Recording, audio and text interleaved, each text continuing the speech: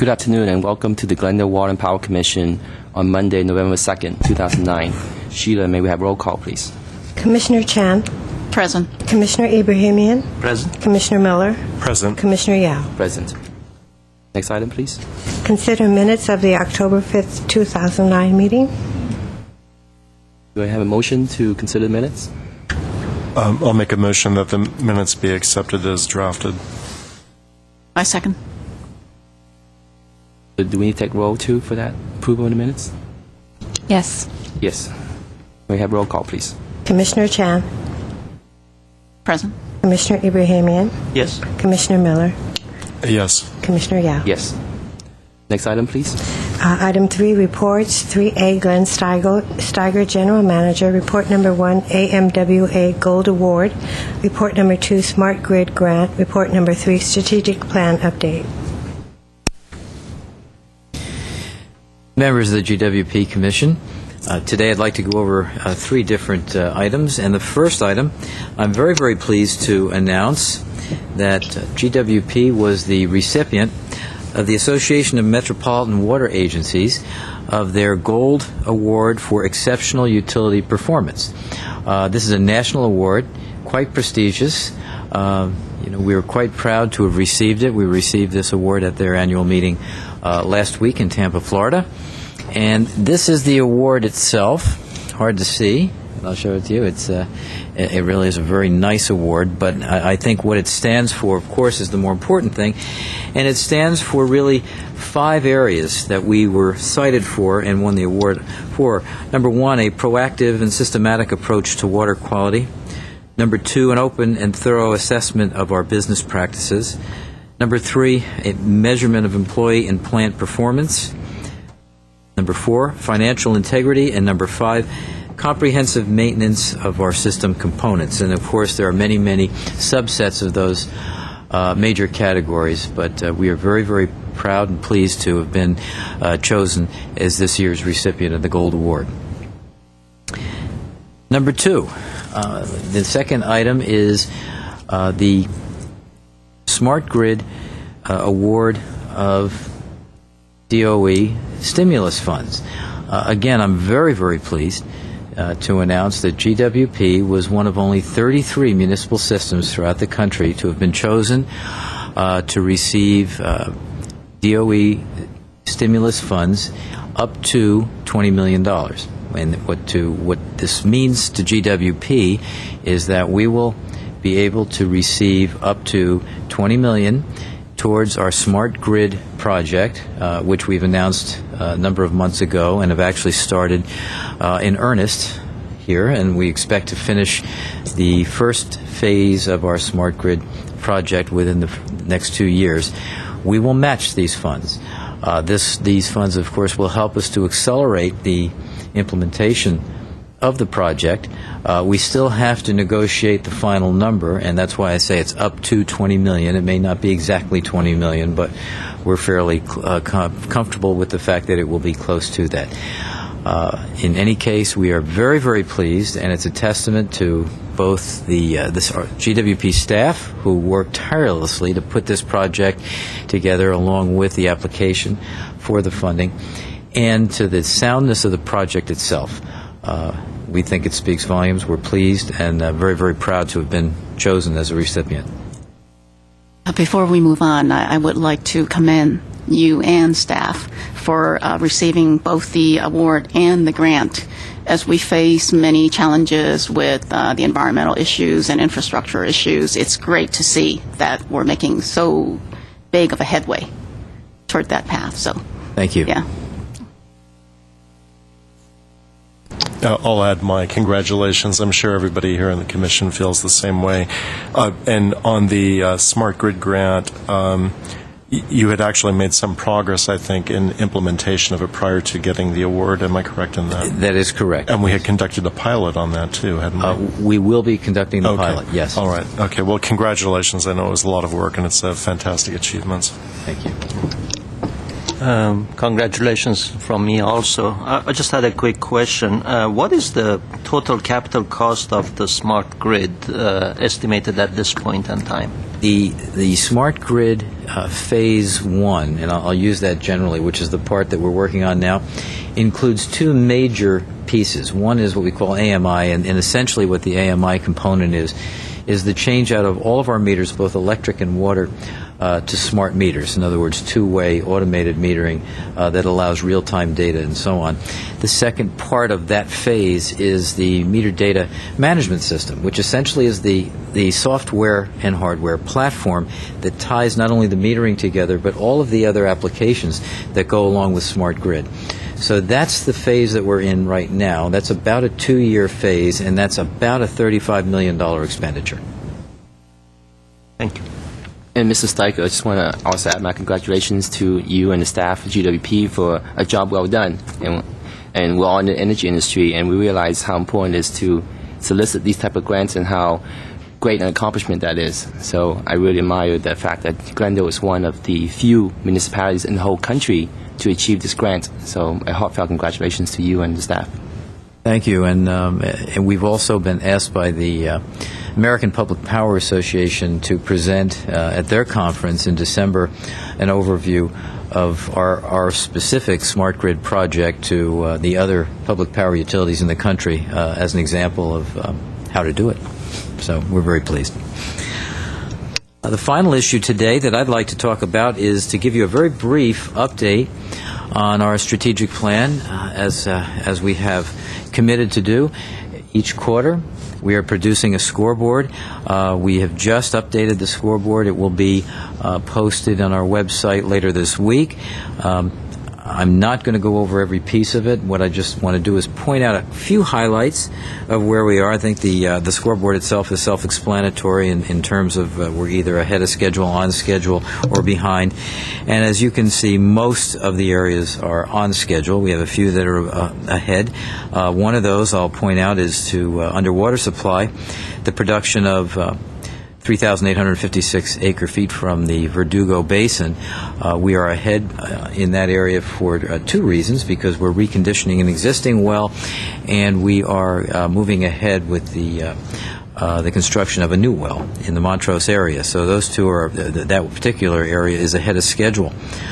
Under power supply, we continue to be one of the leaders in the state of California in energy efficiency and energy conservation. We continue to be in the top 3, in most cases the top in terms of our efforts there. So we've shown that we're on schedule. We're probably a bit ahead of schedule.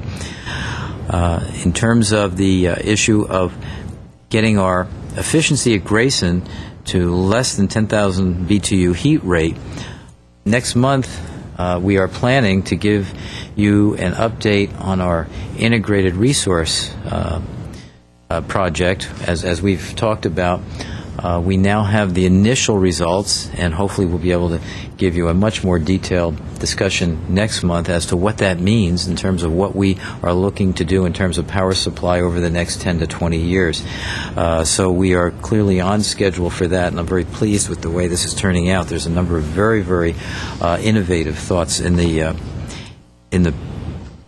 study. We achieving a balanced energy portfolio. We are currently at 23% renewable, well ahead of our own self-imposed renewable portfolio standard, and certainly ahead of the state's mandate at this point in time. Again, very pleased about that. You'll hear a little bit more, as you always do, later on about our electric reliability, so I won't go into that. In terms of reducing system losses on the electric side to less than 10%. We have implemented a much more aggressive theft of service section and initiative here at GWP to identify theft of service, to understand what it means, and to hopefully have our customers be much more cognizant in that area. We're making great progress there. Under power infrastructure, we have started, as we've brought to you in the last few months, the reconstruction of the Glorieta substation. which goes to a number of these issues in terms of upgrading both our transmission level voltage and our distribution level voltage to a more consistent level within Glendale, and this is a major step forward, so we're on schedule with that. In some of the areas where we're falling a little bit shy, one of them is the area of in the workforce category of having less than a 5% vacancy rate. We still have not achieved that, but we are getting a little bit closer. But because we've not achieved that, we're showing that we're behind schedule, and we are. We've also committed to zero preventable vehicle accidents, and we unfortunately don't have that, so we're behind schedule there also. Excuse me. Yes. With the workforce, what is our current vacancy rate? It's about 7%. 7. So it's not extremely out of line, but we've committed to less than 5, and so until we get there, we'll show ourselves behind schedule. Are we having to delay or postpone projects as a result? We've not had to delay projects. No, we have on our own volition, not related to workforce, but more related to costs, extended some of our projects, but it's not a workforce issue. Okay, thank you. Under systems, we're actually ahead of schedule. We show being on schedule in terms of the achieving 100% AMI meter saturation. As I mentioned, that's really a 2-year project. At this point, we are looking at somewhat less than 2 years to achieve that. And then under legislation and regulation, there's a couple of areas we're actually ahead of schedule, and one is establishing continuing ongoing relationships with state, federal legislators and regulators. You'll hear an update on our legislative initiatives and our thought processes in that area a little later, but we are ahead there. We've done very, very well. We've stepped up our involvement dramatically in the last 6 months. And then finally, to provide quarterly reports on compliance strategies, relationships, and major activities. We are doing that now in the form of our quarterly report, and I think you got a copy of that at the last meeting. You'll get another quarterly report based on this particular scoreboard next month. So we're making great strides in those areas. I have another question. Sure. Under workforce, we're falling behind with this 7.5 item, have zero preventable vehicle accidents each year. Where are we now? How many do we have? This year we've had 1. 1. But 1 is still more than 0. Right. Okay. Yeah. Yes, Director Steiger, perhaps you could mention what kind of obstacles, if any, you've been experiencing with respect to 7.3, which is to have the vacancy rate below 5%. There are a number of issues. One is a workforce issue, which we have, again, made strides to correct in terms of having the trained and qualified labor available to us. That's one area. Another area is self-imposed. We have self-imposed a bit of a slowdown in filling vacancies for a number of reasons. Number one, because of the economy itself. We've decided to leave some of these positions open. Number two, because in looking at what our needs are, we're reevaluating whether or not to shift certain job classifications to new classifications. A good example would be in the area of AMI, where we now have a new set of requirements for labor that we didn't have a year ago or even 6 months ago. So we're looking at what that means. And then finally, we've agreed to keep some of our positions open in order to potentially, if need be, accommodate employees from other parts of the city who need to find other, similar jobs within GWP. So there's a number of reasons we've done that. Much of it is self-imposed. With respect to your first issue, which is having labor available, we had talked, I know over the years, there's been discussion about setting up liaisons with junior colleges and other groups like that to work on things like certification for power and water, and has that been useful in terms of overcoming that particular obstacle? To the extreme, yes. We've. I think you're aware of the fact that we set up a formal agreement with Glendale Community College, and we've now established the Power Academy, which we host at the GWP location down at our yard. That has been overwhelmingly successful in terms of the interest in students wanting to become part of it. So we see that as a new ongoing pipeline for qualified labor and technical employees within GWP. So yes, we're moving along very well in that area. Might that be a model for other areas where labor might be deficient right now in the market for GWP's needs? Absolutely. In fact, we are talking with all of our neighboring municipal systems on that very item. Excellent. Mr. Steiger, on the rates category, I think you mentioned this in the past also. How do we measure to reduce the electrical rates to 35% below Southern California Edison? In a number of ways. Okay, we have two major issues that we've been working on for the last year now in terms of issues that are creating over-market expenditures for us in the area of power supply. We're making progress in both areas, and since both of them now are being litigated, I can't say a whole lot more than that, but I can say that I see a successful conclusion within the coming year in both of those areas, which will help to lower or stabilize our rates. At the same time, we are cutting back on things like overtime and other costs within our fixed costs, within our base rate, so that we can stabilize what we have now. And the idea is to stabilize, potentially reduce base rates to the extent that we can, and through our hedging activities, which we have accelerated greatly in the last 6 months, stabilize and reduce our purchase power and natural gas costs. So we're working on it quite a bit. Thank you. Sure. And I have a question too, Mr. Steiger. I'm interested in the profitable new business ventures on System 8.5. What is that again? Can you briefly describe what that is and how we're going to proceed with that? There's a couple of areas.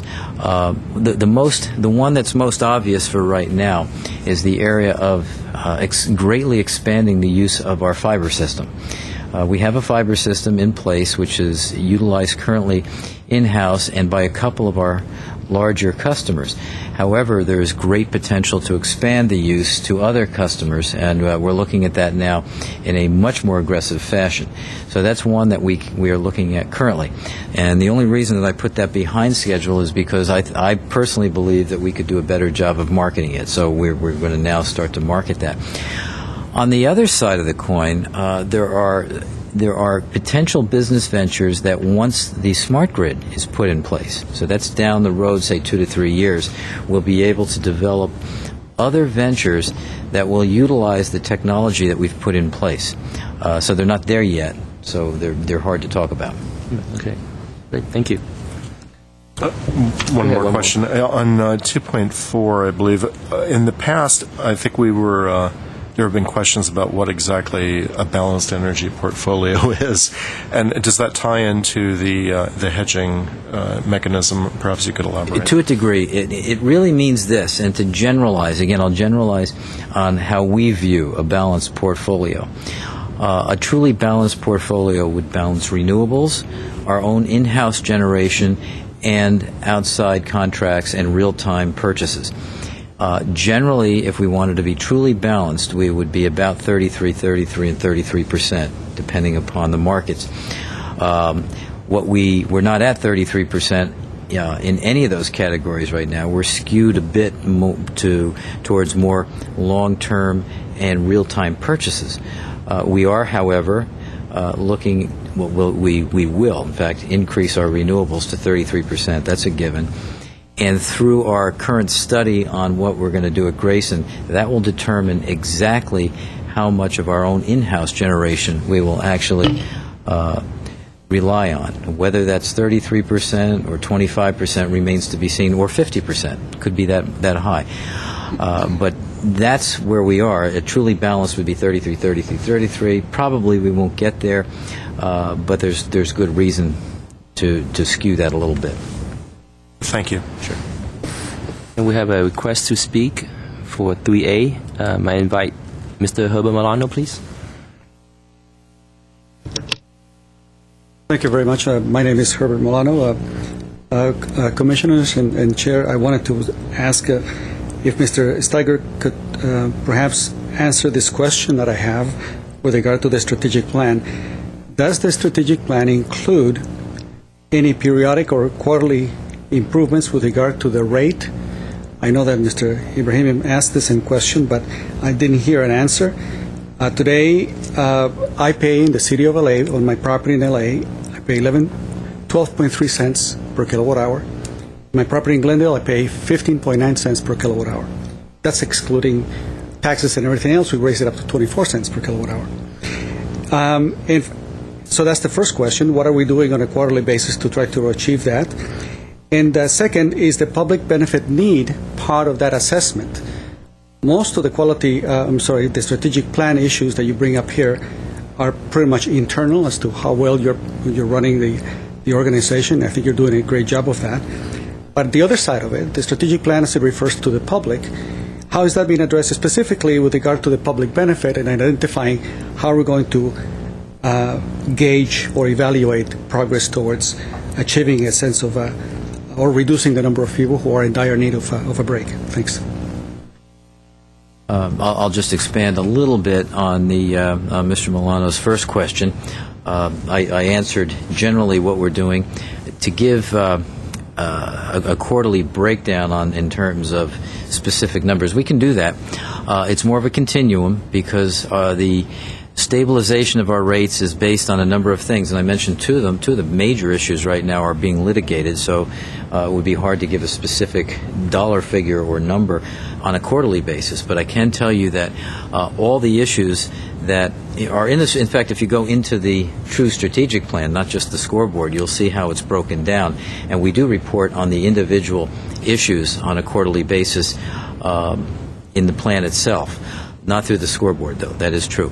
But we don't have a specific metric, for example, on a quarterly basis that would allow us to say this quarter we reduced rates by 3.5%, if that's what you're thinking.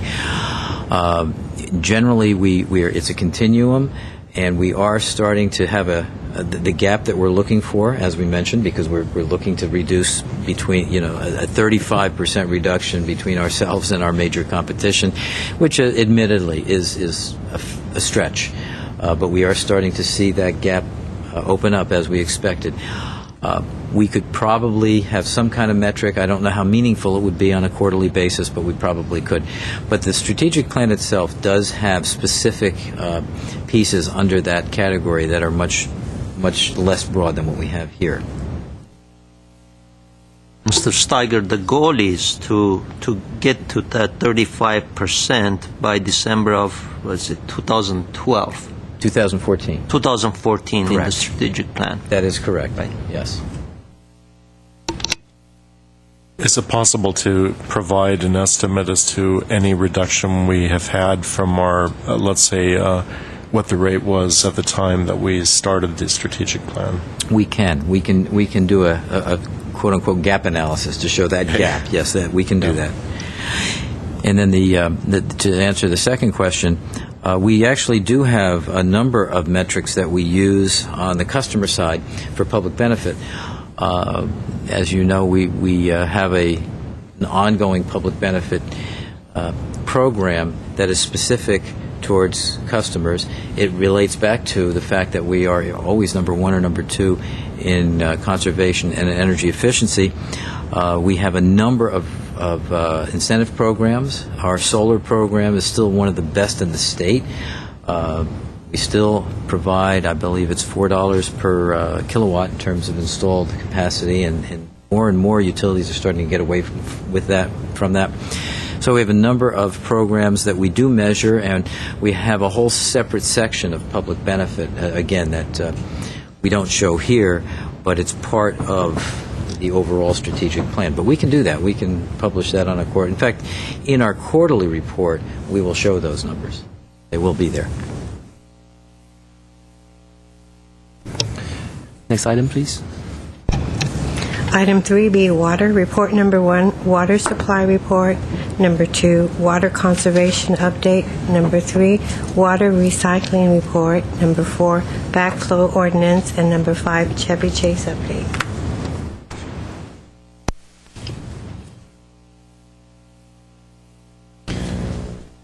Good afternoon, President Yao, Commissioners, staff. I'm Pat Hayes, Principal Civil Engineer at GWP Water Engineering. Thank you. You would have received in your packet the water supply report for November, which has data through the end of September. And in that report, a couple of points to highlight. Number one, on the water conservation side, we continue on a favorable track in that regard for the third consecutive month. That is all of this fiscal year. We are managing to achieve our goal and then some. The average for reduction for September to the 2006 year September was 18%. So we're in a very favorable situation. That means that as we continue to plot our trend line for any potential adverse financial impacts vis-a-vis fines from MWD for exceeding our demand, we're in very good shape in that regard, and doesn't look like, with the current trend, it's now starting to establish as a very strong trend. The first month, just to repeat back from what we had reported earlier, was 20%, then 16%, and then the last month 18%. So it's a fairly consistent trend line.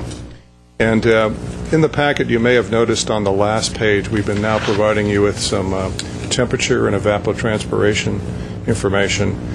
And that's helpful because it's one thing to conserve when it's been cold weather and raining. It's another thing to conserve when it's been warm and very dry. And the trend lines are indicating that even though it has been some periods of warmth, that we're still conserving fairly well. In all other regards, our consumption, our well production, and our recycled use are pretty much normal for what we've seen this time of the year. Any questions about the water supply report? I just wanted to thank you and the members of the staff for achieving, actually the public really, for achieving the water conservation goal. Thank you. I think the message is out, and people are grabbing hold of it citywide. So whatever they're doing, please continue as customers to do what you're doing. It's working. We'll move on to item 2, water conservation update. This refers to the ordinance which was passed back in July of this year. We went back to council with effectively, euphemistically, a cleanup ordinance to take away a couple of elements that weren't quite working the way they needed to be and weren't in fact necessary. And so that's been passed by the council and is now in the updated ordinance. For example, decorative fountains was one issue. We didn't see much in the way of evaporation from those, so therefore it's no longer a part of it. I think there's some other elements about hand watering and trees and fruit trees and the like. So generally that's it seems to have been well accepted by the public, meeting that what they had been requesting as adjustments. I'd like to move on then to the water recycling report, and I have a slide presentation on that.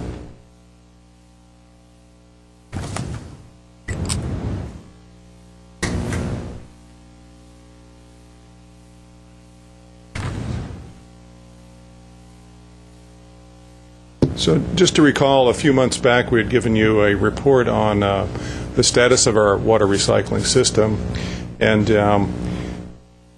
with the strategic plan, that calls for 900 acre-feet additional supply being added to the system in the next 5 years. So with that in mind, we've proceeded forward with what that plan would look like and how we would fund that and what it would do in the way of an ordinance change, and open that for your discussion when we're done. With if you need additional information, we'd be happy to come back to you on that. if you're satisfied, at some point we would go to the council with a similar presentation. So the outline of this presentation today, what's the current status, which I've already covered with you previously, so that'll be fairly brief, on the recycle system, the ordinance, and our situation with recycled. Purchased or MWD water rates, current and projected. Proposed future expansion, what our approach is, what its cost will be. Potable versus recycled water cost, which is essentially the driver in all this. Proposed funding and ordinance changes to meet this objective, and then seeking your comment and input as to how to proceed. Just to recap what you've seen previously, we have 21 miles of distribution system, 6 pump stations, 5 storage tanks, and about 45 users. And the Glendale's recycled share of the Los Angeles Glendale Water Reclamation Plant, 4,750 acre-feet per year. We currently deliver about 1,600 acre-feet with the present system. The cost of that infrastructure, largely built in the early 90s, was about $20 million. And that was paid for by a surcharge through the ordinance of 8 cents per 100 cubic foot.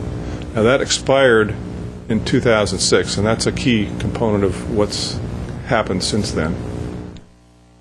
Here's what the system generally looks like. You've got essentially a Y-shaped system, and it was designed to go pick off the major potential users in the system as they were known in the early 1990s. And this shows the 45 major users of the system. The current situation with our ordinance is that it requires a new user, should they desire the service, to pay all costs for the extension. And due to the new conservation ordinance that we've had in effect for the last 3 months, and that recycled water is at a discount, many have shown interest in recycled water even before this ordinance went into play, but few have proceeded. And I think that's really the bottom line, is that nobody has really decided this was worth their effort to proceed on a individual customer basis. That presents some opportunity, I think, from the utility and its ability to finance through municipal bonds and whatnot to come at it from a different approach. Another disturbing trend is that the purchased water costs are going up. This last year, we went from $578 an acre foot to $701. That's our current rate. That was about a 20% increase. The coming fiscal year, MET does not project any increase, but then the following year, another 20% increase. To try and normalize that, we've based this curve, its projection, on a 7% per year increase. So for the foreseeable future, we see the rates continuing to rise. This does not factor in a couple of key variables. One is the availability of water to start with, imported water from both the Colorado River and from the State Water Project. It doesn't factor in the restrictions that have been placed on our water supply via judicial issues and environmental issues about the Delta. So we've just done a simple 7% increase per year here to keep the numbers straightforward. Sorry to interrupt. I have a question. Not at all. You mentioned earlier that few have proceeded, even though they have shown interest, knowing the discount and also the new conservation ordinance. Do you know what are some of the reasons why few have proceeded? A couple of examples. Typically, what they're paying for is an extension of the system, mainly pipeline, and at a rate of $150, $160 a linear foot to build that pipeline. When an individual user looks at their current bill, looks at the 25% discount that they would get, and the amount of water they would save, their payback periods are several decades or longer. So consequently, it's not highly incentivized from the perspective of what they're paying for their water rates today. And in effect, it's cheaper to keep renting water from MWD rather than supplying an investment in a local water supply, recycled water. So it's mainly cost. It's their perspective. Yes. Are we looking at things that we can do in Glendale in terms of making it more attractive, whether it's by using grant money or applying for grant money or another kind of funding? Are we looking at any possibilities in making it more attractive?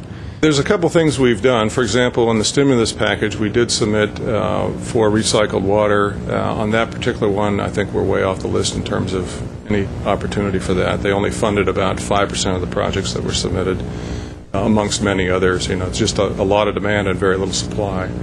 There frankly isn't much in the way of grants available. Most of our grant funding has gone to the Chrome 6 removal project, so it's a pretty limited pot to attract any funding out of. In terms of incentives, right from the beginning, as far as I can tell, this 25% deduction in your price was the incentive, and it remains to be really the only incentive, other than the fact that we're producing a local water supply that we have control of, and that it goes to the long-term issues that importing water, the cost for that, are going to continue to rise. Mm-hmm. So what I would get from what you were saying is to keep exploring what those possibilities that would be. Great, because we do have the amount of recycled water. We just need to have more customers to participate. But the cost is high in building the lines. So the issue is it's not in the having it available at the plant, it's getting it to the customer. Yeah. Well, I think as I play this forward, you might see some ideas that appeal to you. All right, thank you. Hopefully.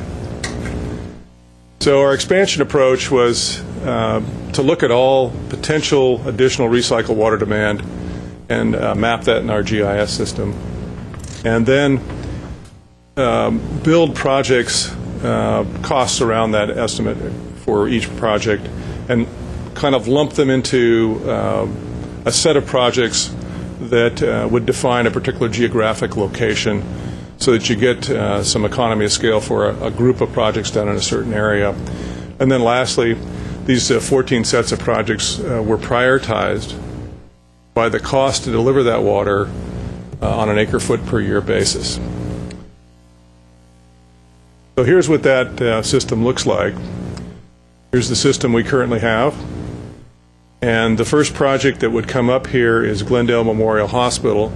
It has a cost of $137,000. It produces 15 acre-feet a year, and it would cost about $595 an acre-foot to deliver. Pretty attractive compared to the $701 we're paying for Met Water. But again, this is our most attractive project. And as you start going through these 14 groups of projects, the next one up is the Disney area, Flower Street. It's about a $1.6 million project, which would produce 135 acre-feet. And it would be about $800 an acre-foot.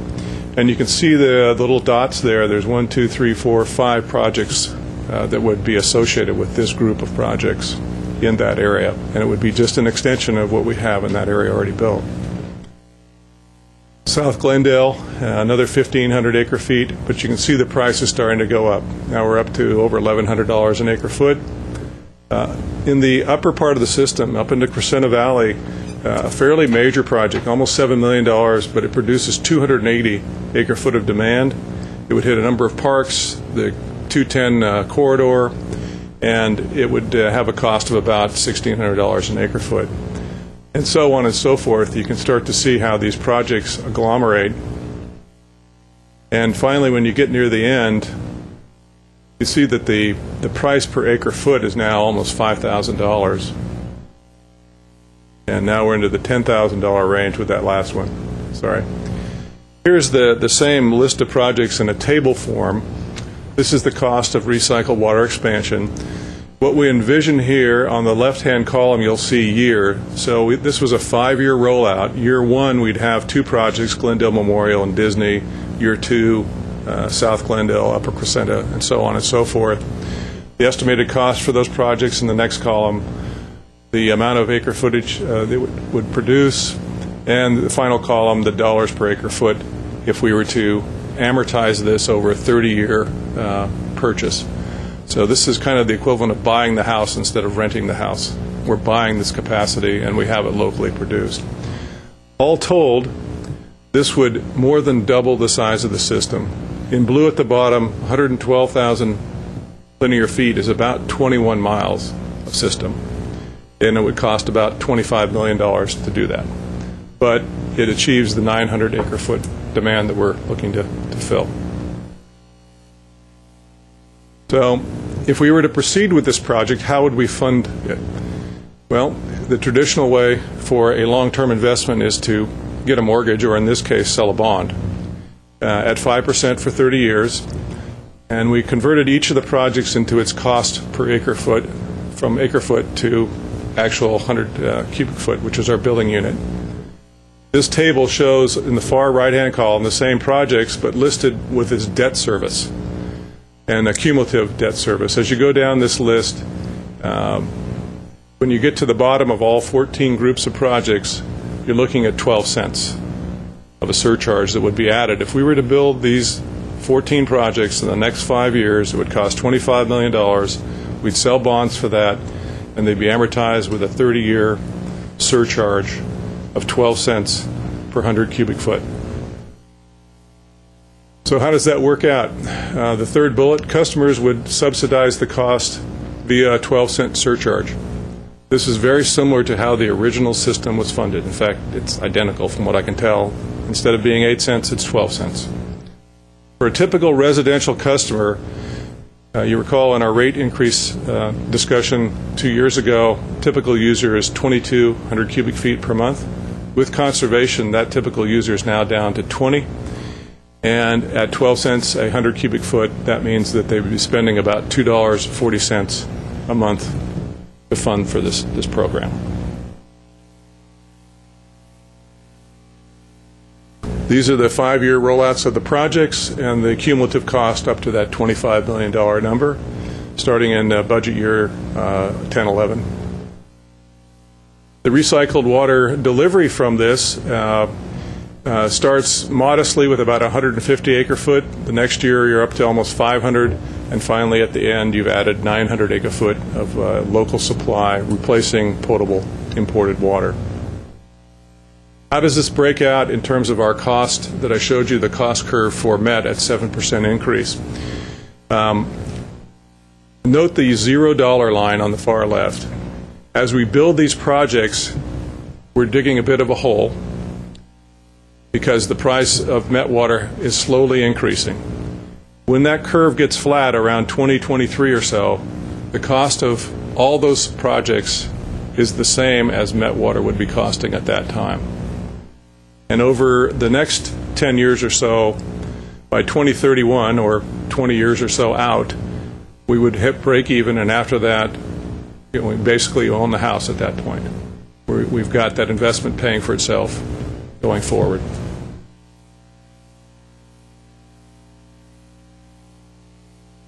So just to summarize what you've seen, the original system was built at 8 cents a 100 cubic feet subsidy.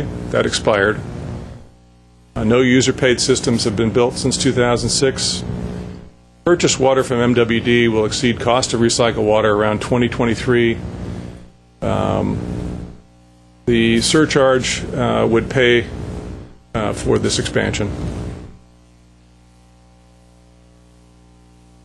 And the summary of the expansion itself, about 21 miles, which doubles the system. We add 36 new users, about 900 acre-foot per year, bringing our usage to about 2,500 acre-feet per year, about $25 million in cost for a 12-cent monthly surcharge, break even around 2031, and at that point you're achieving a long-term benefit of having a local supply.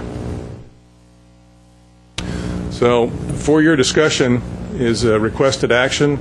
You can ask us for additional information if you choose, or if you feel comfortable, our next step would be to go to council with a similar presentation.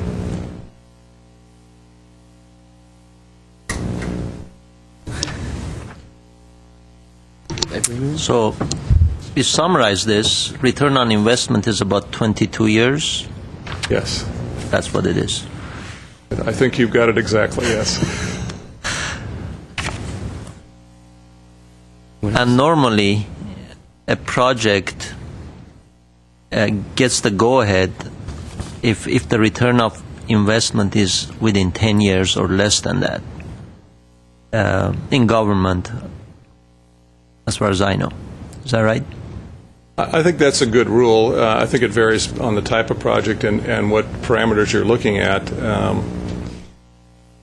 The recycled water falls into a slightly different category in the sense that we really don't know what our long-term supply looks like at this point. There's a lot of activity in Sacramento about legislation and peripheral canals and legal issues about water and environmental concerns. All of those are kind of moving parts that we can't predict. We've taken a very simple approach here, and we're looking at a way to use a resource we already have in a better way. I would suspect that the first build on the recycle, the first 45 users that we had out there, probably had a payback very similar to what you're talking about. Mm-hmm. So our first cut picked up those low-hanging fruit. This cut, they're more expensive. We don't really know what MWD costs are going to be like. You had 7% actually compounded annually, right? That was a compound 7%. Yes. It wasn't linear. Would it be helpful at all to break this up, reflecting the uncertainty we have about the future, so that we're doing the cheapest ones maybe first as one capital project, let's say as phase one, with phase two being initiated after some more information became available in future years regarding what was going on, possibly? I think that approach makes a lot of sense, and that's exactly what we thought about. Plus, I believe the way municipal bonds are structured from an arbitrage point of view, when we sell a bond, we have to expend those funds within 3 years. So if we're doing a 5-year program, by definition, we'd have to do at least 2 sales of a bond. Mm-hmm. So that lends itself nicely to what you suggest. And as you saw from this list of projects, they are in order of their cost effectiveness. So then you have the choice of how low do you go in terms of its absolute cost before you draw the line. Mm-hmm. The first several projects are fairly cost effective. Do we have any sense what, if let's say we did the first 4, what kind of surcharge per 100 cubic feet might result? We do. The far column there should say cumulative debt service. Mm-hmm. So read that as such. And the first 4 projects, which would take you from Glendale Memorial, Disney, South Glendale, and Upper Crescenta, would have a 4-cent surcharge collectively to do those. And quickly looking at those numbers, well under $1 million to fund that. And do we have any information about the community's ability? I'll skip the word willingness, which is perhaps not tactful on my part, but let's say their ability to fund something like that. We have not done any outreach at this point. This is strictly internal and now to the Commission. So that may be a good tack to take, is to describe what this is with some focus groups and see what the response of the community would be.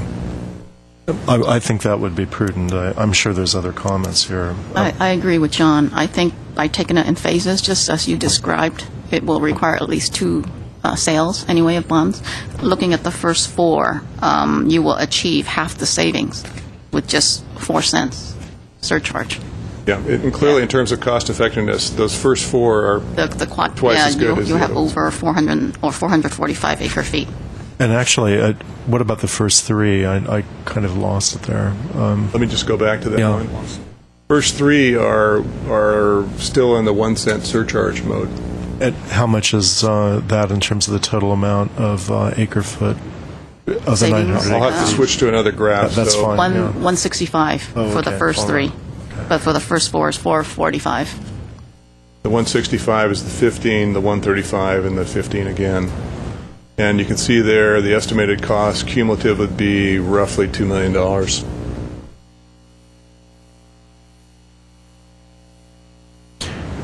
One idea here is that you could go ahead, let's say, with the first 3 and then revisit the issue in a couple of years. I realize that kind of wreaks havoc with a strategic plan, which I think has a 900 acre foot target. But if you have a process in place to review this every couple of years, you can check. The reason I'm saying this is I suspect that 12 cents per 100 cubic feet would just be extremely onerous for the community, is my guess. I don't know that to be a fact, but I think it would be a concern.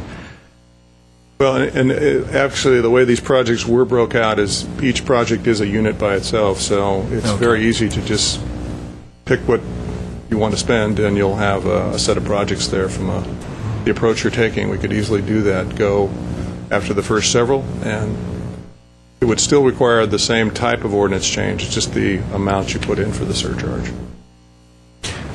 That also allows us time to get some more information on what the state plans on doing in terms of saving water in the, not just with the getting around the Bay Delta, but the enormous amount of water that goes out into the Bay Area, into the ocean, because they don't have adequate storage and that sort of thing.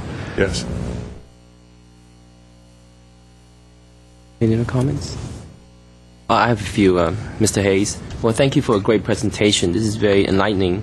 And, you know, I'm not in favor of subsidized or cross-subsidization of people who are interested in recycled water versus making the overall general ratepayer pay for this. But I do see a need to enhance our recycled water system. So I agree with Commissioner Chan and Commissioner Miller that we should go in phases and maybe start with the least cost-effective one, the most cost-effective one, and continue down the list, because I see the fifth-year projects, those are way beyond 3,000 per acre foot. And especially the last one, obtaining only 5 acre foot for 10,000, that's just something I don't think we should even pursue. Because even though we want to reach our 900 acre foot, it's those type of projects that I think it's something that the ratepayers wouldn't appreciate or wouldn't agree to. If that customer actually want to install themselves, I think those type of projects we can maybe help subsidize, but we wouldn't foot the bill for the entire amount. So I agree with, let's proceed with the most cost-effective one first, see what we can do with maybe minimize the impact to the overall general ratepayers. And if we can only maybe obtain the first 3 years worth of projects and have the ratepayers pay maybe 4 cents per 100 cubic foot, I think that's something that the ratepayers might willing to accept and might be willing to maybe not scream too loud. Be happy to take that direction and go the way you're suggesting. I would also like to reiterate, I think it would be prudent to try to get more of an assessment about the community's ability to pay. You mentioned focus groups. There's other techniques, but some that should be looked at. And in addition, I think you could set up some kind of process, so to speak, where this is revisited every couple of years and we kind of expand depending on what's happening with regional water supplies and so forth. And as we're going at it, going back to Commissioner Ibrahimian's comment, you know, we can probably put in here what the payback period is for each of these, and that gives another indication. But you've got the general idea about what it costs and what we're up against in terms of potable water costs. So. And one last thing, Mr. Hayes, is the sensitivity of this. I know Commissioner Miller mentioned that there was a 7% assumption built into this. What about assuming a 20% increase a year, because that's what's been happening in the last year? Can we anticipate some kind of a sensitivity so that we can give a better perspective of if these actually make sense now? Because if you have a higher order magnitude, it could play into people's mind and acceptance. That too is on my mind. It's been totally unpredictable. You know, Met has always been 3 or 4 years away from finishing their capital improvement plan. It's a Hardery constant. It's always 3 or 4 years away, and there's down the road another 20% increase. Perhaps we do it along the lines that we've collectively been talking about, is that we know what their projections are for this year and for next year. That's a 2-year time frame. We've got projects that fall into the cost-effective category for the first 2 years, and somewhere in there we come back again after we've gone through those first several projects with your approval and with council approval and see what it looks like again. But in terms of putting in the 20%, it gets pretty scary pretty quickly in terms of a driver. Right. And we didn't want to overstate that driver, but obviously if they keep going at that rate, it makes the payback period much, much faster. I think Commissioner Yao's point, though, is a sensitivity analysis. How quickly would the break-even occur if you had 20%? Sure. presumably it occur rather quickly, but Be happy to do that. yeah. And also, I don't want to maybe sidestep the point that once we install the system, there's ongoing O&M and ongoing recapitalization that we have to maintain the system. So that's not really factored in here. Am I correct? Actually, it is. We put in about a 3% number per year for maintenance and So operation. the rate increase in this presentation assumes the subsidized percent per 100 cubic foot assumes the ongoing O&M as well. It does include that, yes. Okay, that's great. Thank you. Thank you. It was a succinct and excellent presentation. Moving on then to item 4 on our agenda, backflow ordinance. For the public's benefit, a backflow device is a device that a commercial or industrial, typically customer needs to have to prevent back siphonage or backflow of flow from inside their premises back into the water system under certain circumstances. So they consist of reverse pressure principle devices, check valves, air gaps, and a variety of other components. But basically, the most common one is a reverse pressure principle backflow device. We have an ordinance for this. It's been in place roughly about 15, 16 years. It hasn't been updated since that time. We have very limited amount of staff who can address this, and we have about 2,200 backflow devices in the city. We continue, however, to discover new devices. When the ordinance was put in place, the infrastructure was already out there, and we did not have an inventory of it. So over this last 15, 16 years, we've been continuing to discover devices. It's important that we have all of them in our database. Discover what? I'm sorry. Backflow devices. Okay. There is a fee associated with those devices which hasn't updated since 2002. So the proposed ordinance we have will reduce some of our notification requirements, which are pretty onerous. We have to send a notice 30 days and then another follow-up notice 2 weeks later if there's not a response. It takes away the second notification. But more importantly, if someone is not complying, currently we only have one option. That's either to get them to comply, ideally, or to turn their water off. There are certain sensitive users in the city where it's just not practical to do that. What the ordinance change will allow us to do is conduct the backflow testing that's required annually with our own staff or contract staff and keep available a water supply without shutting off their water. I think that's a significant improvement in the ordinance to the present one we have. And it will hopefully keep our compliance at a high level.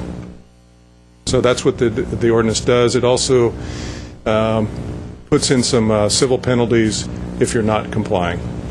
And we have very few users who don't comply, but we do have that handful that take up a lot of staff time. On this issue of having city staff do it, is there an idea of some kind of cost recovery of the user who chooses that option? Absolutely. That would be built into the new ordinance, that any costs associated with having the testing done, and typically, I misstated that, we would, even though we have certified testers on staff, we would likely bring in a contractor to do that. Typical fees for doing that work are anywhere from $50 to $150 per device. And if the user failed to get the test in a timely manner, the city would simply just go ahead and do the test and make the repairs and then charge the customer? Yes, that would be one of our options. We still have, if we think it's an egregious situation, we can turn the water off. Okay. That still remains. But from a customer service point of view, the better option is to have the ability to go out and have the test done and keep them in compliance. And this new ordinance change will allow us to do that. You mentioned new backflow prevention assemblies. Are these, you're referring, I think, to new ones that are being on the market that are available for use. Yes. But does the city subscribe or have any liaison with USC's Foundation for Cross-Connection Control and Hydraulic Research, which maintains a list of these approved devices? We certainly do. Several of our staff have been to that. There's several layers to that training program and have been involved in it since its origins back in the early 1990s. The reason I suggest that is since USC actively researches new devices and indicates whether they're they suggest that they be used by municipalities or not, that would ease some of the burden of monitoring for the city of Glendale. You could simply just use their list. Yes, and I think in fact, the ordinance has tables in it that are modeled right after USC's program. Does the ordinance actually make reference to using the foundation's list as it gets updated? That might be. I don't believe it does. You might want to look into that. That might. Doreen? I don't think we reference anything about the list per se. It's a static list rather than saying I see. something from USC. I see. Well, just as a suggestion, you may want to look at having it reference that, because then it would just eliminate a lot of grief for the city. You'd be using a panel of professional experts who do nothing but evaluate these things. That's all they do over there. They're just checking these things. Thanks for the suggestion. We'll see if we can incorporate that. Were you looking for a suggestion as to whether to urge council to approve this or not? Or? I wanted to inform you that we were going there. We'll probably be there on the same day. All right. Okay, thank you. Thanks for the clarification. No further action was asked. Appreciate your comments. Was there another question? Last item on our agenda is the Chevy Chase update. As you know, we had substantial completion, and we used the reservoir and pump station as of August this year. We're in the last few items. There is a little bit of a problem with completing the landscaping work. Golf courses, as you may be aware, have particular needs for types of grasses they use. And there were some delays, all valid delays early in the project, that have put us into, as we approach the winter months, some difficulty in finding the grass that will grow during those months. So we are laying sod. Sod was started to be laid early last week, but we are rapidly approaching a cool part of the year, and these types of grasses do go dormant. So our contractor, SEMA, has done an excellent job staying on top of this. They're telling us everything's going to be okay, but it is a concern I need to raise as a potential issue down the road. May I ask, is it a concern that could be potential litigation for the city, or is this something that just... Potential litigation may be a bit strong. I think we've had a strong working relationship between us and the golf course since the beginning, so usually things have been working out to everyone's satisfaction, so hopefully we'll continue on that track. Okay, thank you. Thank you. Thank you. And I have a request to speak. I'd like to invite Mr. Herbert Milano, please. Commissioner Yao and Commissioners, my name is Herbert Milano. I'd like to address two items here, item 2 on water conservation and item 3 on the recycling. As you are probably aware, the city has just completed a brief quality of life indicators that's available on the web. And I think that very few things are so important to the general public as the availability of water and electricity. And I keep asking for information that could be made available relative to how we're doing with regard to conservation. I went on the website and I pulled out a report. It's available in one of the PDFs there concerning water use report from 2008. And I made some brief calculations, and this is what I found. That in 2006, the average dwelling in Glendale used 292 gallons per day. In 2007, 312. And in 2008, 296 gallons. So we can say rounded, the average dwelling uses 300 gallons per day. Now there's a big disparity between what a multifamily home will use and what a single family will use. And I think that we need to put some targets with regard to that, and I think it's doable in grabbing from the database information that says, look, if there's numbers attached to the, like a unit number and apartment number, that we define what that average usage is. A little over 60% of the population in Glendale lives in multifamily. So that means to me that the average usage per household's got to be upwards of 400 gallons a day. And I think we need to have that information available so that people have a sense of what their goals may be and what the availability of water might be in the future and its cost. And I think that anyone wanting to move into Glendale or wanting to know how we're doing, they should know about, what is expected of them in terms of average usage and whether they live in a single dwelling or in a multifamily apartment unit, and also the costs that are expected for those. Also, I wanted to bring up that there have been some recent approvals of high-rise multifamily buildings, and I was wondering if those high-rises come to you for your input with regard to, are they single-metered, in the multifamily? If our goal is eventually to go to smart meters, I figure that kind of water conservation approach, so that every unit is metered, will allow you to provide that information for water conservation to the individual residents. Second, on the water recycling, the interesting thing that I find about the recycling has been an interest of mine for quite a long time, is that the infrastructure that has been in place is in close proximity to the commercial areas. And commercial usage is only about 16% of the usage of water in Glendale. So, and the cost to tie those in, if they're in close proximity, like right across from where those recycling water mains are, obviously those costs could probably be more justifiable for them. If those new high-rises, for example, by the way, high-rise commercial buildings are required to have multiple plumbing, which includes the recycling plumbing. So it means internally they're already wired for that, if I can call that, plumbed for recycled water.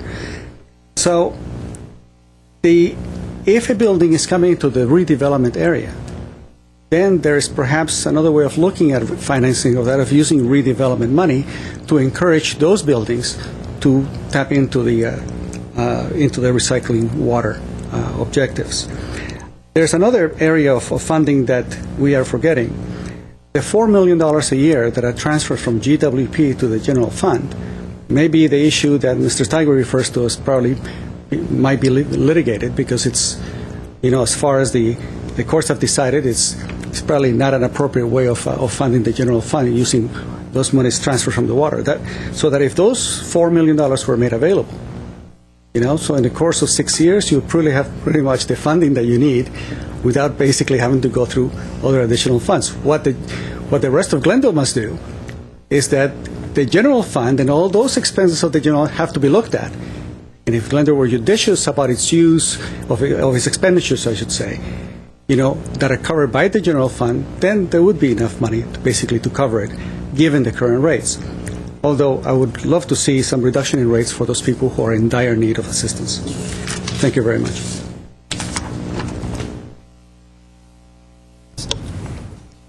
Next item, please.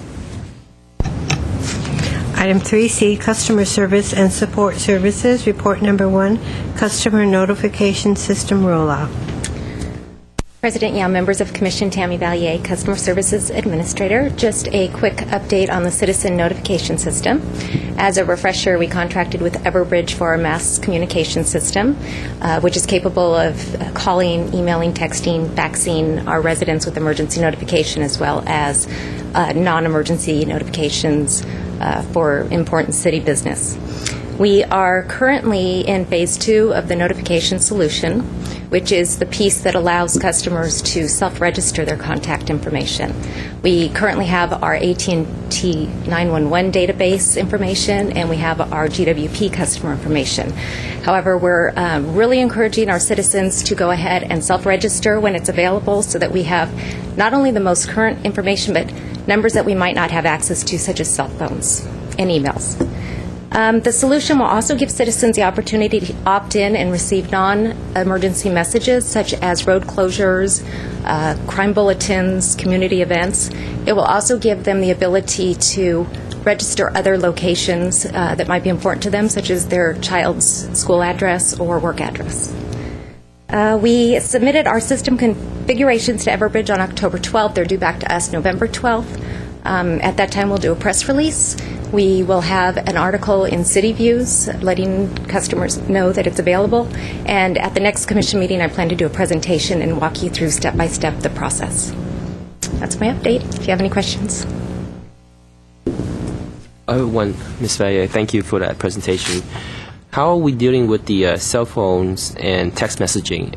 I mean, my understanding is there's some laws against that. Do we have customers actively opt in to be able to, for us to contact them through a cell phone? We do. That's part of the opt-in process. Is if they want to provide that information to us, then let me back up a little bit. If they're AT&T cell phone users, there's a chance that that was submitted with the AT&T information that the police department subscribed to. But like myself, I'm a Verizon user, so my cell phone information didn't come over to that. If they opt in, they can choose a variety of different paths that we can contact them, and cell phone's one of them, email, fax. I think there's 18 different devices that people can put contact information on. They can also select then the priority in which they would like us to contact those paths. So first contact me at email, next contact me on my cell, last contact me on my telephone at home. Great. Will we be using this information for other purposes, such as providing PVC programs? Is this intended just for the emergency? If it's an emergency notification, a true emergency, we can use that without any type of authorization. The opt-in piece of this will allow customers to choose what they want to hear about that's non-emergency. So GWP information's one that they can select. If they don't select that, then no, we would not be contacting them with those types of messages. Okay. Crime bulletins is another, community events, citywide and community events in their specific area. We do have up to 9 different types of messages that we can add to the system, and in this phase, I think we only have 4 or 5, but there's room to grow in the system. Right. And for the viewers at home, I mean, I want them to feel confident that the information they submit, that when they self-register, that the information will be used for legitimate reasons, state that it won't be sold or be used anything else besides legitimate business use? Yes, and we have that in the article that's going. Great, thank you.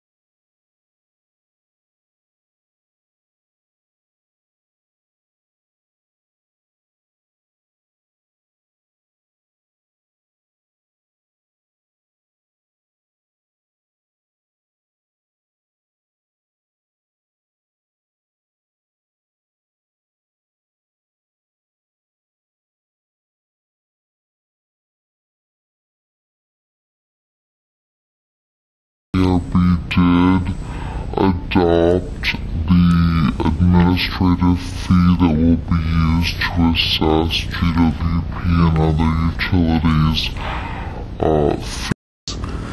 However, the proceedings are now closed, but they'll be reopening again once they issue the 15-day language later this fall. The regulations will become effective in spring 2010, and ARB will be sending out the first invoices in fall 2010. There are a few main exceptions to the fee. One of them is that no fee shall be paid for electricity generated at a plant that is less than 1 megawatt or emits less than 25 metric tons of CO2 or its equivalent. The fee shall be paid for, no fee shall be paid for any electricity generated at a cogen plant. No fees shall be applied to power wheeled through California in the course of a transaction. And for simultaneously exchanged power, there will be no fee assessed. Seasonal exchanges are not covered by that exemption, though. On October 12th, ARB also conducted a workshop on enforcement, obviously for a regulatory body. That is their primary concern, is how they're going to enforce all of their regulations. Partly, their three primary goals that they covered were to obtain immediate compliance, since the air standards are health-based, to achieve a level playing field among the regulated entities in the interest of fairness to those who have complied, and because consistent enforcement will advance program integrity. Finally, they would like to create a deterrence by conducting frequent and fairly aggressive, spontaneous inspections and assessing appropriate penalties for any violations that they find there. They did go on to make several comments about GHGs in general, greenhouse gases, and the Sacramento Municipal Utility District, otherwise known as SMUD, did point out a really important distinction between criteria, pollutant emissions, and GHG emissions, and did recommend that they would consider exempting GHG emissions from their normal violation because of what they call the daily fine structure. So as opposed to looking at the daily fines, because it is regulated over a period of time, to look at a different fee structure for that. Finally, and sort of very interestingly, the ARB held its first public workshop on the renewable electricity standard, which is coming out of the executive order that was signed by the governor after the renewable portfolio standard bills were vetoed by the governor. That was held last Friday, and I was in Sacramento for that. CARB actually released the concept paper for their process that they want to move to immediately preceding the meeting. So 8:30 was when they sent it out for a 9 o'clock meeting or a hearing.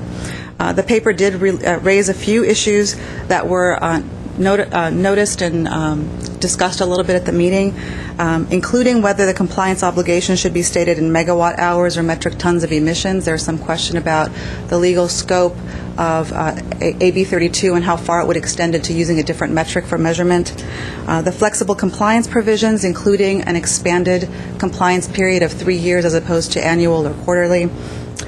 Geographic limits, if any. You'll remember that was a major point of contention with the RPS bills, whether it was going to be in-state only or allowing out-of-state energy, renewable energy, and that was one of the issues. And also an exclusion of load if served by CHP or distributed gen. So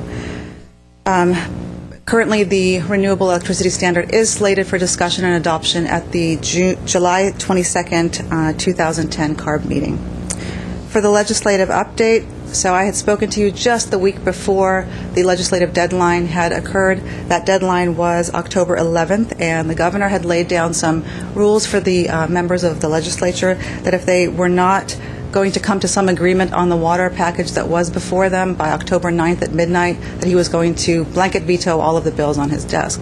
That actually would have been disastrous. And happily, they made enough progress in private communications that although the agreement was not reached, that he did move forward and sign certain bills. And you have a list of the CMUA bills that he did sign into law. However, both AB 64 and SB 14 were vetoed.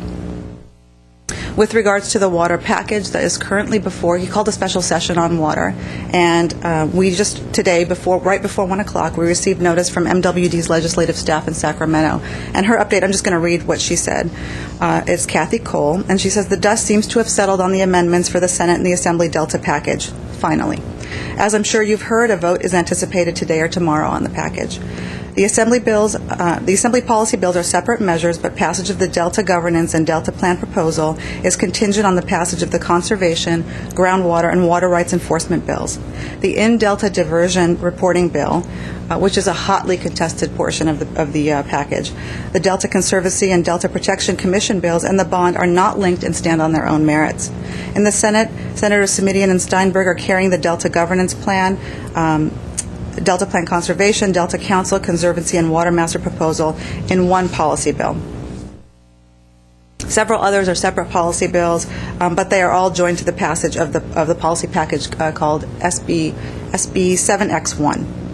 And the appropriation bill is structured to provide funding for the Delta Stewardship Council, the Conservancy, and other purposes should the bond fail. So we're just waiting to find out today or tomorrow what the information is. But it has been all over the map, so it's going to be really interesting to find out how it all shakes down. SB 407 was mentioned in your packet because it was an issue of particular interest to our City Council, who had contemplated putting in a local ordinance requiring water-conserving plumbing fixtures. That was chaptered into law, and it is now currently will be going into effect. I believe the first date that starts is January 1st, 2014. If I'm doing it from memory, I don't have it with me right now. On the federal level, as you will have heard, that Carrie Boxer, which is now the Senate version of the Waxman-Markey climate change bill, has been released, and there is it's modeled very closely after Waxman-Markey, which was the House version of the bill. For some additional notes, I'm really actually very excited to tell you that on November 17th, you are going to be hosting a joint special study session on the Sacramento and San Joaquin River Delta. Mr. Kurt Schmoody, who was a speaker during the MWD tour that a couple of you took, is going to be there, and we've also invited Kathy Cole to come and give a legislative update as well at that time. So if I could, just for the public to read so that they know what it is, that the purpose of the joint study session is to educate the council, the other members of the commission here, as well as the public about the importance of the River Delta to Glendale and to the Southern California region in particular, as well as its relationship to reliable water supply. It does supply about 30% of Southern California's water, so it is integral, and it is in a dire crisis at this time. So water supply issues, as Mr. Hayes was talking about, are really at the forefront of the conversation in California right now. If you have any questions, I'll be happy to answer. Yes, I did want to encourage anyone in the public who's watching to watch the show on November 17th. It's going to deal with some awfully critical issues affecting the state and its water supply. And I think just to give a heads up on it, as I understand, I think we have 70% of the state's water supply passing through the area. There are levees there that are not engineered, built actually by manual labor some time ago, restraining ocean water from this state's water supply, which is in a subsided area, actually below sea level. If those were to collapse in an earthquake, we would be facing a major catastrophe in the state, affecting its economy. It's an urgent issue that needs to be addressed, and I encourage the public generally to learn about this issue during the presentation on the 17th. Thank you.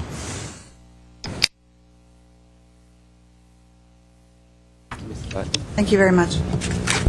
Next item, please. Item 3E, Electric, Report Number 1, Electrical Services Reliability Indices.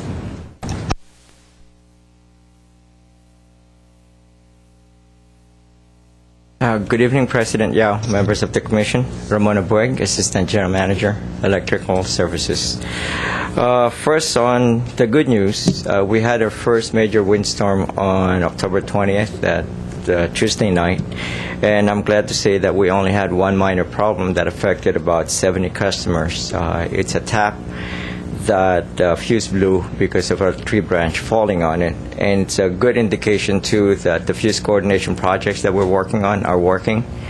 In the past, if that happened, it would have taken out the whole feeder. In this case, it only took out that area. Additionally, we had 5 minor calls. We call them secondary calls. People reporting that there's tree branches on the service wires that went by their house. So overall, I'm happy to report that the efforts we're putting in making our system more robust is apparently working. Then last month, however, we had 6 major outages. 2 of them are caused by my favorite squirrels. And those outages affected about 1,500 customers, about 500 of which are affected by 20 minutes and another 1,000 by 9 minutes. We did have 3 outages due to what we consider equipment or part failure. We have 1 outage that's caused by one of our service wires overheating. We haven't quite determined if it's due to age or overloading. We don't have any indication, but we don't have a resolution to that yet. We do have a cable that failed, an underground cable, and that took us a while to find where the problem was in front of a customer on Lomita. And we had a termination that failed on Tropico substation that took half of our 4 kV bus out. That affected a lot of customers. And one last outage we have is caused by a palm front, basically just flying over the line. These outages, as it affects the indices that we tracked on a 12-month rolling average, the SIFI, or the interruption frequency index per customer, if we took the average, is still less than 1, which we're still meeting our goal. the average interruption index, if we took all the customers into consideration, is still under 40 minutes. However, the KIDI, which is the indication of if you're a customer and you did have an outage, the average is over, it's about 51 minutes, which is over our goal, or we're not meeting our goal on that one. And there's some factors we're looking at to see where we can make the improvements. Some of those outages happened either late at night or after hours, so part of that really is trying to get crews in to get the power restored. So we're working on hopefully resolving those and meeting our goals, getting back to our goals.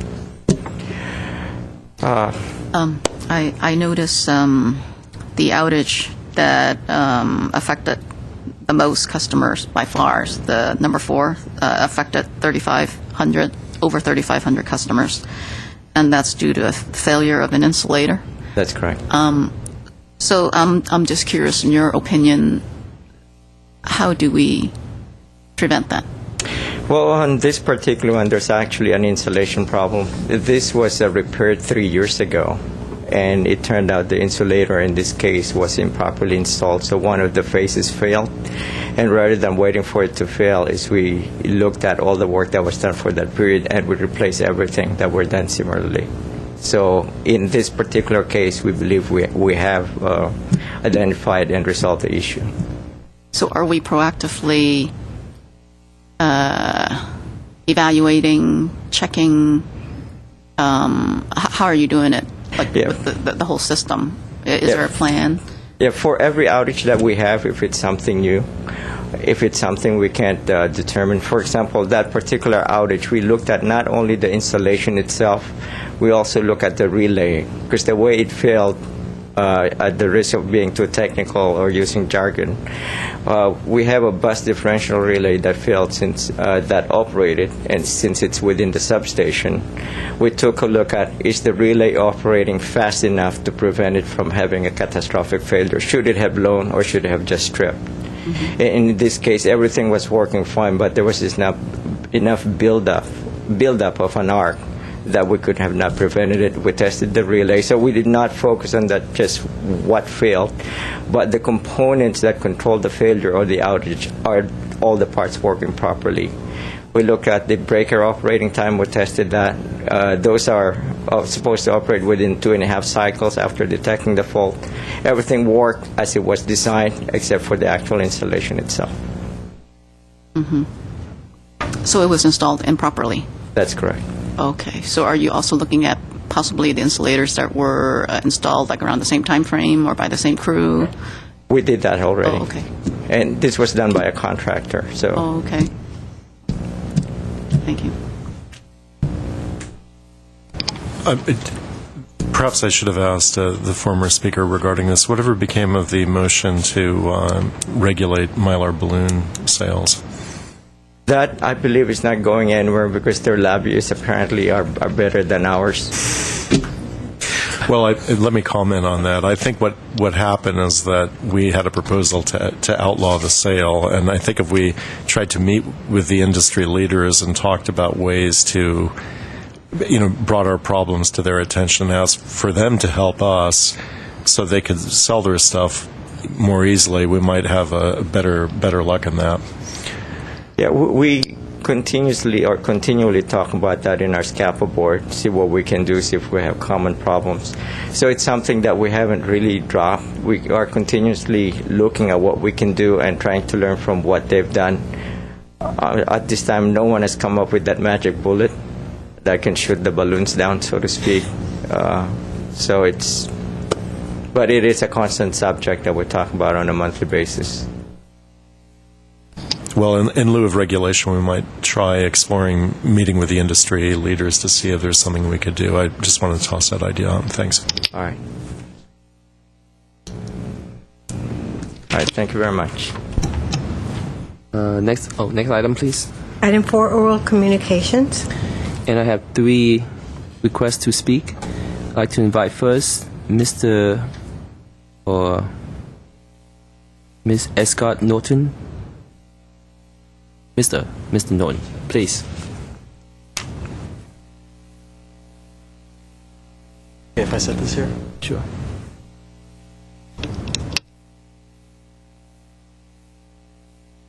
Good afternoon or evening,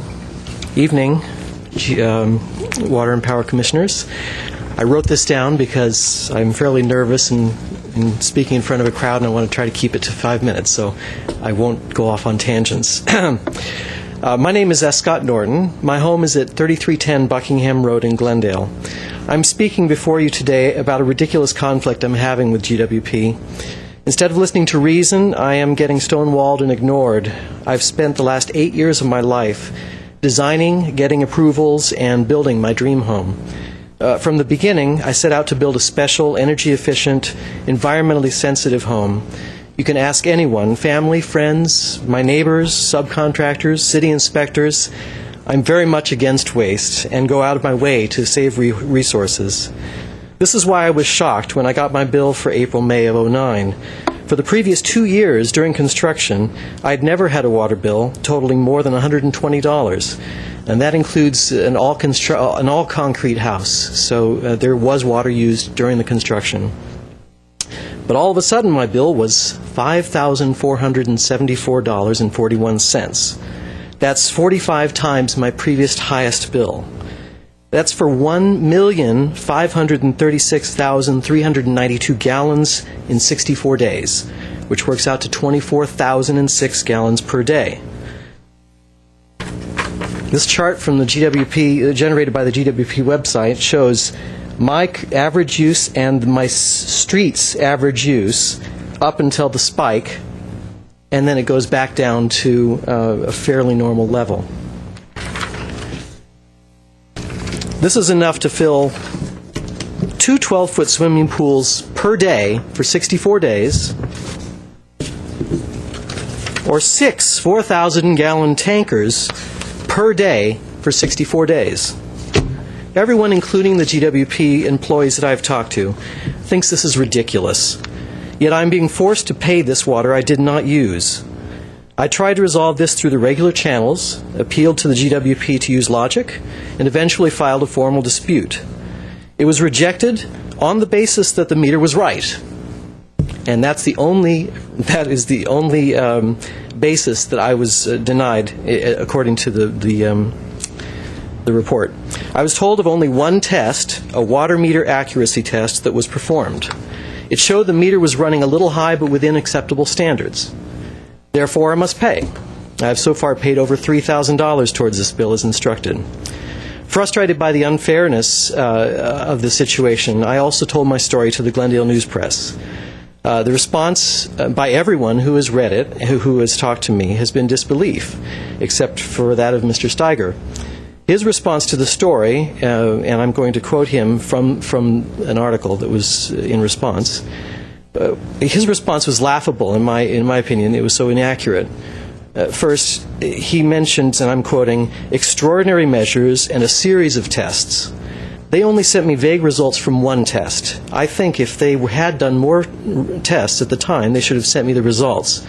I think the burden of proof is on them. Steiger says, and I quote, honestly, after testing it as many ways as we know how, we found nothing wrong. He said, 0. The fact, according to their own report, is the meter tested high, but within allowable levels. So I don't really consider that 0. It seemed like he was trying to brush off the reporter. Let me quote again. The utility did calculate that a hose on Norton's property could have used exactly 1.5 million gallons of water if it was left on for 64 days, the period of the billing cycle in question, and that water could have spilled into a storm drain in front of his home, Steiger said. First, there is no storm drain in front of my home. The water would have had to flow down Buckingham, turn left on Chevy Chase, flow across Chevy Chase, and then back across Chevy Chase as it wound down the hill to the nearest storm drain, which is 800 feet away from my home. It's a long hose.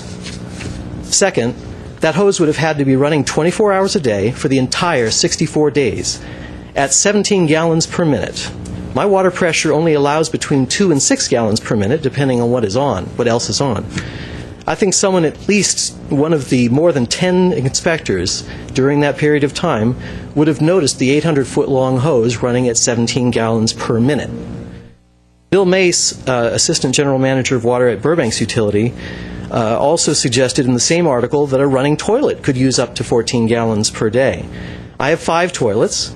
If all were running 24 hours, that would be 7,000 gallons per day. And again, if they were all running 24 hours a day for 64 days, many people besides myself would have noticed. So, all of my toilets and a hose turned on full blast, allowing for no other water usage for 64 days, that would only equal 1 million gallons and 960. And we're still short of 500,000 gallons. This is ludicrous. If there was a leak under my house, another suggestion that was made, under almost 500 tons of concrete, my home is solid concrete, floors, walls, ceilings, foundation, it would have had to soak through solid rock. I have my soils report here to show. And my house wouldn't have sunk into a sinkhole the size of a few swimming pools. Well, Mr. Norton, I think we get your point, and if you can just wrap it up quickly. Okay, all right. It's insulting and ridiculous. This is where it's personal to me. It's insulting and ridiculous that the numbers on a meter are held over my reputation, the eyewitness accounts of neighbors, and logic. As far as I know, the only thing GWP can prove is that the meter shows certain numbers. There is no proof that a huge amount of water poured through it. Do they have one eyewitness to the river water flowing down, or the 364 tanker trucks backed up to my house for 16 hours a day for 2 months? Were there any complaints lodged against me by neighbors or city officials? And the other... Thank you. If you think that maybe this water usage happened for 1 day, 2 days, 3 days, the entire 64 days, I would have had to know the day that the meter was read, and then stop wasting the water for those 10 days that inspectors were there and any other witnesses, and then start it again, and then stop it again right before the next meter read. I urge you to act to reverse this billing error and to apply a credit of the amount in excess of my next highest bill. I would be satisfied with this outcome and will not pursue any further action. I've submitted copies of all the pertinent documents as well as the newspaper reviews and letters to the editor. I have 5 copies here which you can have. Yes, and thank you for that. I think I've seen the article. I think most of us have. And if Mrs. Steichen can respond to that, I think we all appreciate having Mr. Horn in front of us, so that can be for the record. Okay. What Mr. Norton has described in terms of the facts of the meter being read and tested are correct, and I'll add a little bit to that. There's not, I can't describe everything. There's privacy laws that restrict what I can say here. Let me say right up front, Mr. Norton, that you do have the right to formally appeal to this commission. And rather than get into a long discussion today, I would suggest and urge you to do that, okay, to make a formal appeal to the commission. However, just to hit some of the other pieces of this, there are other extenuating circumstances that I cannot mention, but we can at some future date, that do impact this situation. But I do want to mention the testing. The test, there was more than one test. I witnessed 2 of them. There was the test, the formal test that you received a response to. We tested it again for our own purposes after that, where we're not required necessarily to respond to you. We will, though. We will provide that to you. Same result. We also tested it by literally putting a volume of water through the meter to try to simulate that volume of water, which also tested positively in that regard. And we also analyzed the register itself, which is quite unusual. It's not something we would normally do, but given this situation, we tested the register to make sure that the register itself didn't fail or was not influenced by outside vibrations or other such things. So we did everything we possibly could, which is far and away well beyond the norm, to test this meter, to try to find a reason to corroborate the fact that the water did not pass through there. Our conclusion is the water passed through there. So that's our conclusion without going into any other details at this point. But as I would mention to you, I would urge you to present a formal hearing here. I had a couple of questions. What's the size of the meter? 1 inch. 1 inch, okay. Was it checked for any kind of tampering or anything like that? Yes. Right afterwards? Yes, it was. And nothing was found to indicate nothing tampering? obvious, no. Okay. How does the formal complaint procedure work? Christine? That's something that I would need to investigate for you, and I could certainly speak with you about that separately. Okay. Could you also advise us? Absolutely, I could do Thank so at the you. next meeting. Thank you, Ms. Norton. I think we're done. Okay. I'd like to invite Ms. Stephanie Schoss.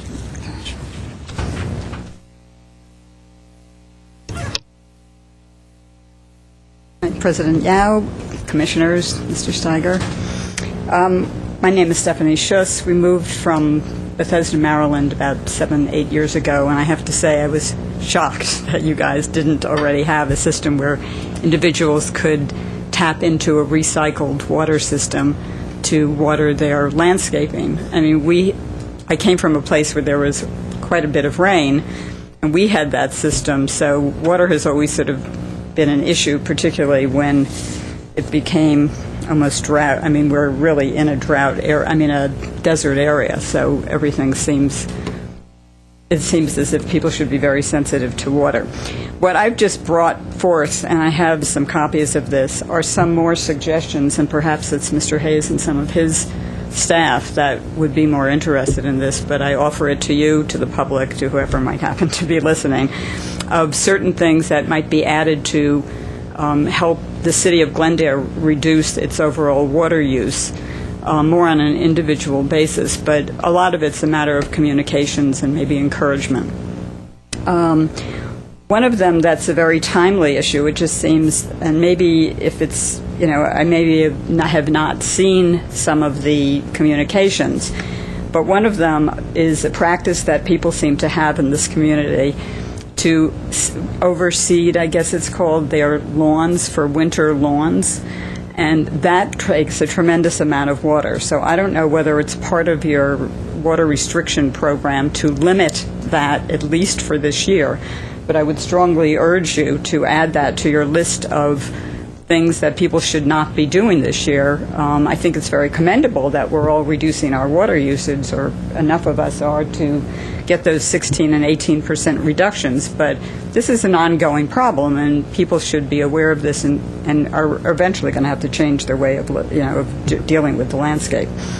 The other thing is, I really tried on your website, on the WaterWise website, some of the links to that, to find recommendations for low water usage grasses.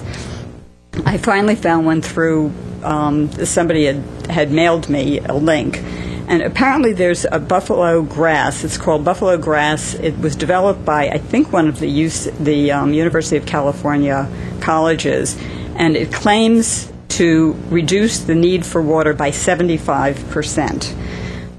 It looks great online. I mean, I have no idea I've never seen it, but it would be really a wonderful thing, I think, for maybe as part of the demonstration gardens that we have outside of the community garden, or as part of there's a native planting garden someplace, I think it's on San Fernando, which I must say is not all that attractive. To at least have maybe a plot of this, and I can give you, you'll see the website when I give it to you. The other grass the other variety that's recommended on that site is Bella bluegrass. But my main point, and I'm sorry I took that much time before, is the major savings that I feel when I drive around all of Glendale is to eliminate the use of grass in your parkway strips. I don't understand that. Parkway strips, for anybody that doesn't know, is between the sidewalk and the curb. Everybody has to maintain the grass, and I did a quick calculation. Our strip is 36 feet by 9 feet. It has approximately 12 pop-up sprinklers. According to Rainbird, these deliver 0.65 to 1.2 gallons of water per minute, depending on, and this is a conservative look, this is depending on the pressure and the spray pattern, which means that each strip, the water consumption per minute is 7.8 to 14.4 gallons per minute.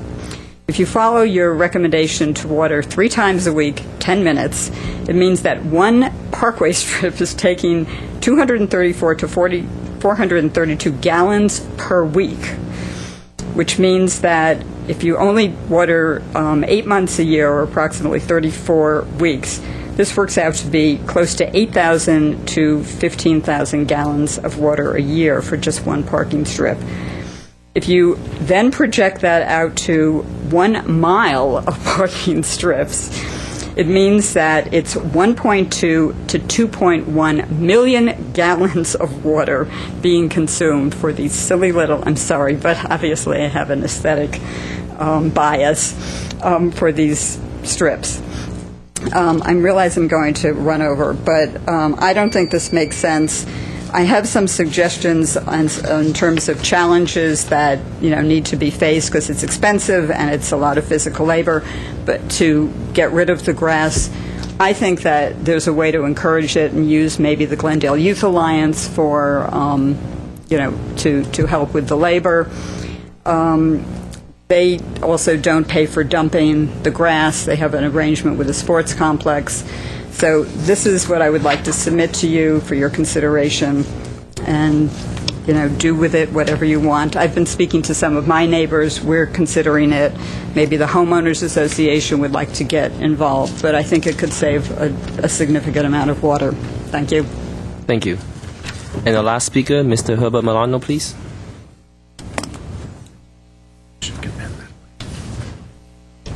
Commission President Yao, Commissioners, I would like to, my name is Herbert Milano. I would like to do a presentation using the city's website so I can give you a brief overview of the quality of life indicators, if I may. I want to actually access the part of the website where we have the Department of Water and Power data. I'm sorry, you're proposing a PowerPoint? Well, it's not a PowerPoint. It's the city's own website, which is available on the internet. Well, that's within the discretion of the chair. Typically, we request advance notice of that, but I will leave that within the discretion of the chair. Well, here, let me give you a preview first, President Yao. Look, for a very long time, I've been proposing generally this. I've been talking to different commissions on the same theme. For a city to be governed with as much transparency as possible, for the city to be as equitable as possible to all its citizens, and for there to be accountability by city government towards those individuals who have basically elected city officials to be, for this self-governance. At the end of the day, it's about self-governance. But somehow, if we do not oversee what takes place, if we are not, should we say, looking over the shoulders of what the city is doing, many governments oftentimes can become quite distant and unresponsive. I think the example that you see with Mr. Norton there, it's just one of them. We had a similar situation before with another resident who had a bill for $365,000 for trimming her trees. And yet, the concern for the resident wasn't there. The concern about protecting staff and its methods. And in the bureaucracy, bureaucrats tend to do the same things all over, again and again, a certain set of procedures, and you follow that. But sometimes we have to look at other ways of imparting to the public how a government is working. And that has been my advocacy for a very long time. And I would love to see numbers that appear to the general public on a frequent basis, numbers that are truly relevant, that allows for policymakers to say, are we headed in the right direction? What I would love to see, if I wanted to show you those numbers, because some of those are not truly as relevant as we could make them to the general public who are going to look at that. So we're given overall usage in megawatts. We used 1 billion kilowatt hours, I think, or some number like that. But those numbers are not really that relevant, or 1 million megawatts overall in the city. And it is nice to impart to the general public some things. Residents use a third of the electricity, commercial establishments use a third, industrial use a third. That's a pretty nice, easy way of explaining it. But that doesn't lead to policy decisions. Policy decisions come when you make the information so clear and so relevant that people will begin to personalize the information in a way that they can take action themselves, or they can recommend to a city council to take action. Now, from my calculations, the average usage per day is about 15 kilowatt hours per day per resident, per dwelling in Glendale. Now, I look at those numbers and compare it to my personal usage at my home, which is a little over 10 kilowatt hours per day. And then when it came to water, we use roughly about 100 gallons per day. Again, I am concerned about the environment, and I want information that is relevant.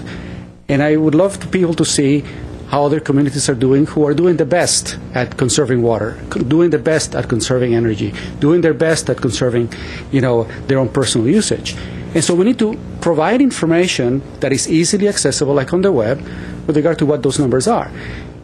Given us a number that we use, 1 million megawatts or whatever the number is, are so incredibly distant that it doesn't really allow for the public to really get engaged.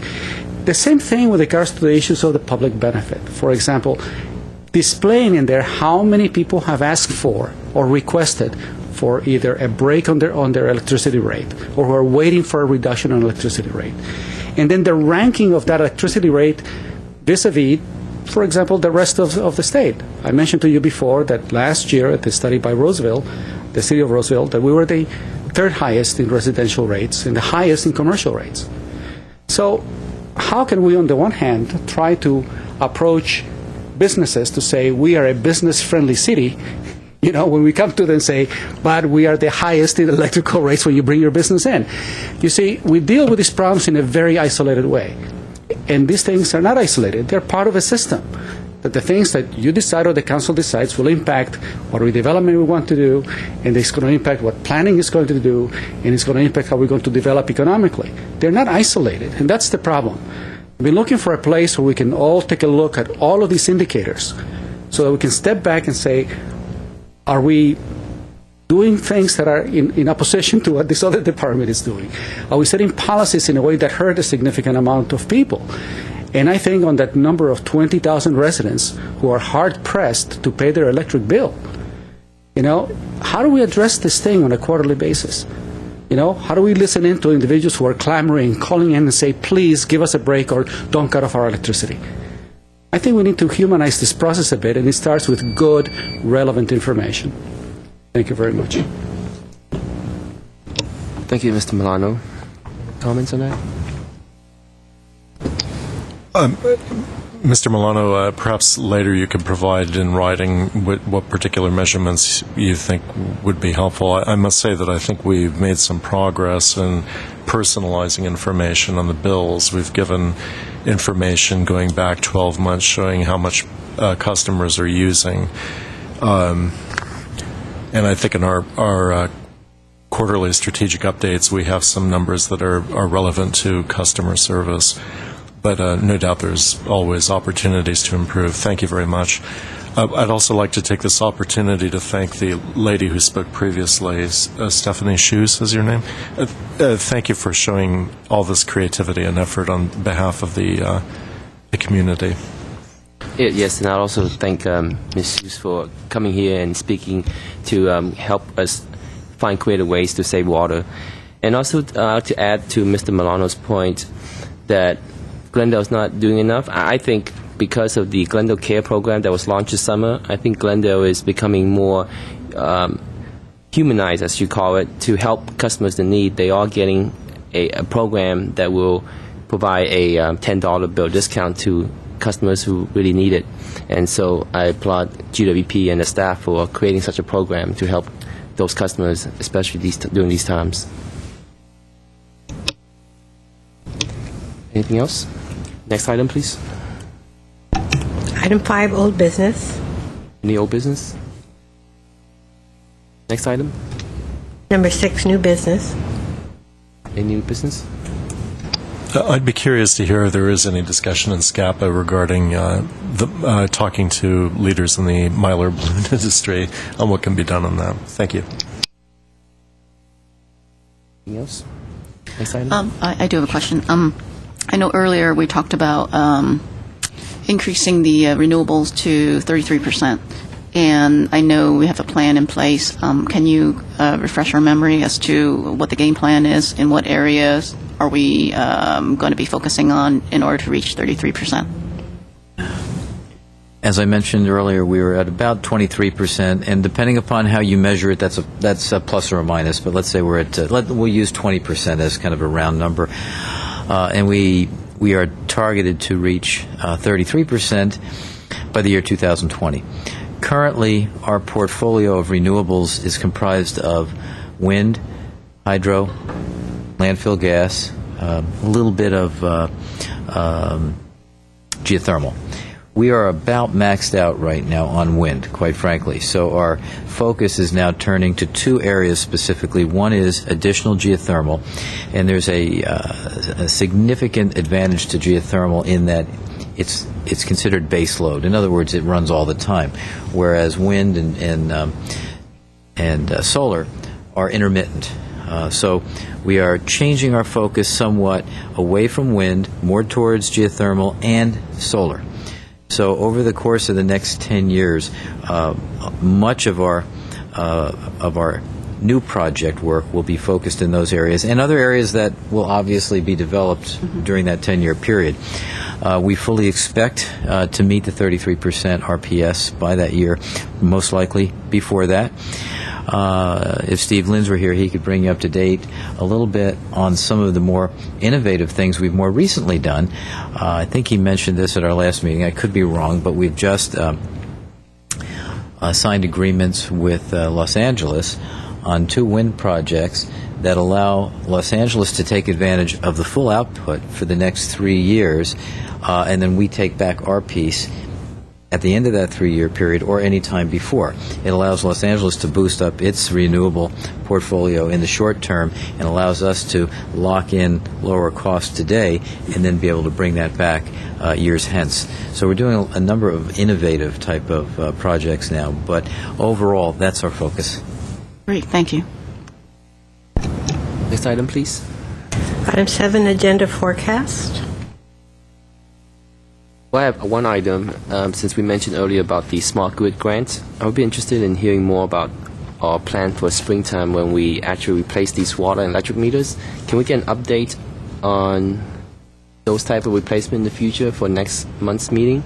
Some kind of presentation on what these meters look like? Oh, sure. What the schedule looks like? Are we going to do it all in 1 year, or is it going to be phased out? So just a status report on what this grant means and how we're going to implement it with our smart meters next year. Yes, we can do that. Anything else? Nothing else? Next item? Adjournment. Do we have a motion to adjourn? I make a motion that the commission adjourn the meeting. I second. All in favor? Aye. Thank you. And the next GWP Commission meeting is on Monday, December 7, 2009. Thank you.